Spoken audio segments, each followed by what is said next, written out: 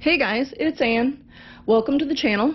Today is going to be a quick harvest of my continuous flow through system, the Vermi Bag Lil Mammoth. So, this has been 3 months, can't believe it's been that long, since I last harvested this. Last time I got out a lot of leftovers and probably managed to get about 60% of the harvest as finished castings, and the rest was had to go back in the top. So we're gonna take a look here and see what we can get this time. You can see there's a little bit, okay, the bottom is super dry.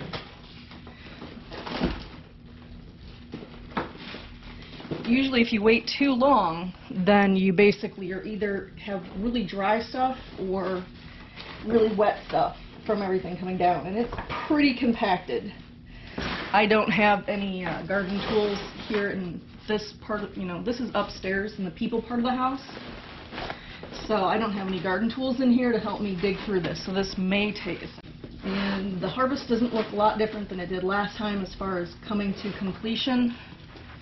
I'm still seeing quite a bit of paper and seeds.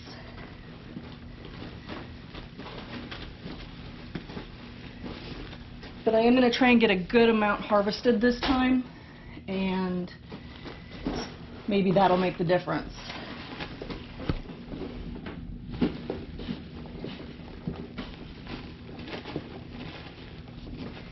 The idea is to get about one of these trays full every time I harvest, and I'm going up to about here.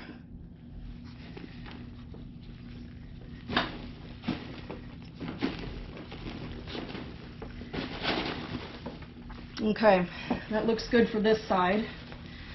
Let me put the zipper back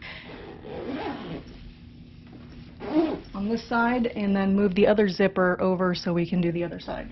Let me move you over so you can see this side.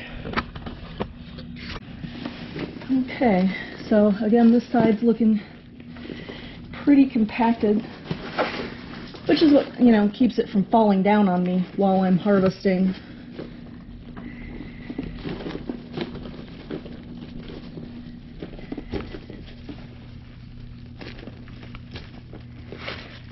So this side looks a little bit better. I gotta get under this little flap here in the middle. Because it's such a wide system, it was necessary to have a wedge in the middle. So it is, unfortunately, one of the obstacles to getting this thing fully harvested. So it helps and it also hurts a little. If you guys have a Vermi bag, let me know. How does your harvest usually go with, if you have a little mammoth or something, or a full-size mammoth? How does that go when you're harvesting the center panel here? Okay, I think I'm right at that point where I'm pushing my luck. Let's get this closed up, and then we'll see what we have achieved. Alright, here we are with the harvest. And I suppose it does look better. Gotta get rid of some of these tea bags. But there are things like avocado shell and mango pits, pumpkin seeds, that just take longer than the, the 3 or 4 months that it takes for it to get to the bottom of the bin here. So this is gonna, I'm gonna have to sit here and play with this a little bit and break it up, and then I'll come back in a little bit and we'll feed them up. Alright, let's look in on these guys and get them fed. Alright, so let's look under the blankie. And looks like we only have a couple hangers on this time.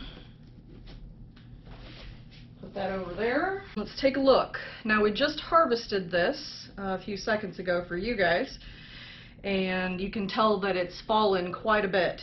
So while I'm doing the fluffing, I'm also going to be trying to knock the stuff that's already done down to the bottom. But first, let's have a peek at these guys and see how they're doing. Oddly enough, the moisture feels really good over here in the middle. We haven't looked in on these guys for a month. 3 months since the harvest and 1 month since they've been fed. But I'll put it up atop, but gave them a massive feeding and quite a bit of bedding as well. So I don't know if we will see a worm ball or not. But I did feed right down the middle, and so if there was going to be a worm ball, it would have been right here. But look what amazing castings they've made. 1 month and they've turned all of that citrus, all of that fruit. I think there's even tortillas in here. And it's gone. It is gone, gone. The only thing left is the avocado pit. So I'm going to keep digging here, but I'm going to also knock things down to the bottom. So kind of doing a weird thing here. Normally I just kind of give it a couple smacks, but I don't think that really settled it down as much as I would have wanted it to, which is why the bottom castings were quite dry.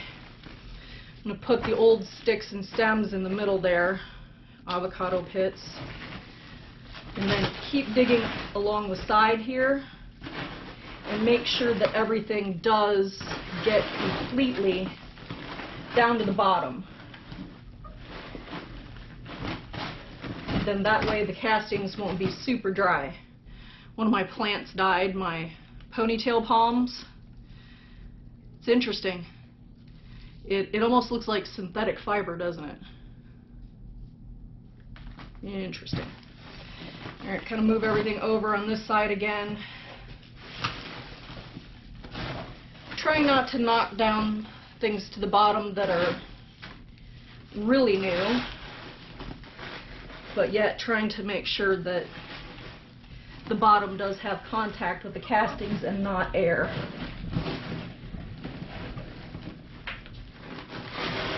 Luckily, this is not as deep as an urban worm bag, so I am capable of reaching down there with my arm. I'm only 5'5", and right now I'm kind of at my limit for being able to reach the full bottom of the bin. So I think that is full. No, it's not. So I'm just going to keep digging in here. Hindsight's 20/20. I wish I had a pole or like a real stick to knock this down. Note to self, get a broom handle or something to do this with. Your arms are not long enough. Well, it looks like we got a little worm ball from something. Seems like it might be a little bit of banana.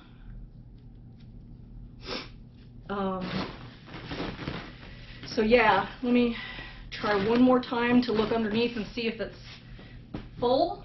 It's not really.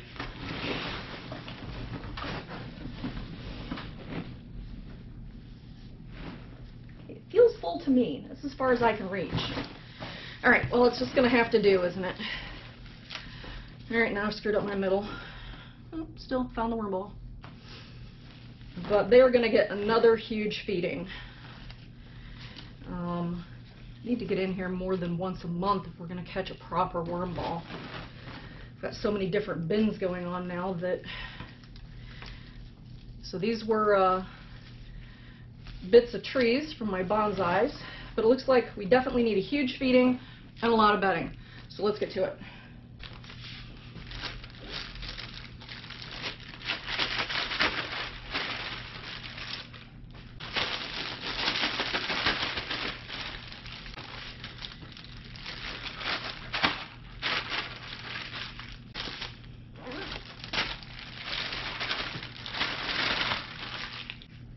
So that's probably about 2 gallons of food.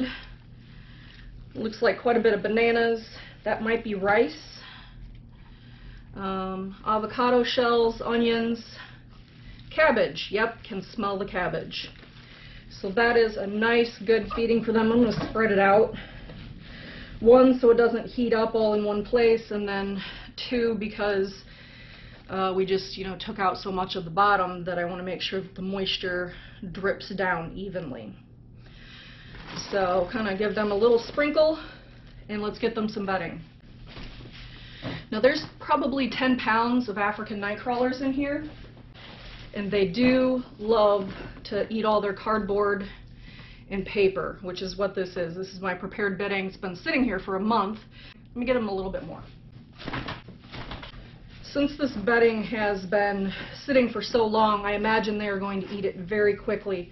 So that's 4 big handfuls of bedding for these guys. I think last time we gave them about 2 gallons of food like we did today, and we did not give them quite as much of the bedding, and it was totally gone. So that's why I'm going a little bit heavier on the bedding today. Not to mention cabbage is stinky, and want to make sure that it's got a very good covering so that anything doesn't want to get in here or hatch. So let me get their little blankie. This packing sheet has done a really good job of keeping the moisture in. This hole is actually for a gnat trap. Should it start getting a bunch of gnats, I can put my little mason jar there with the vinegar, and then that will catch them.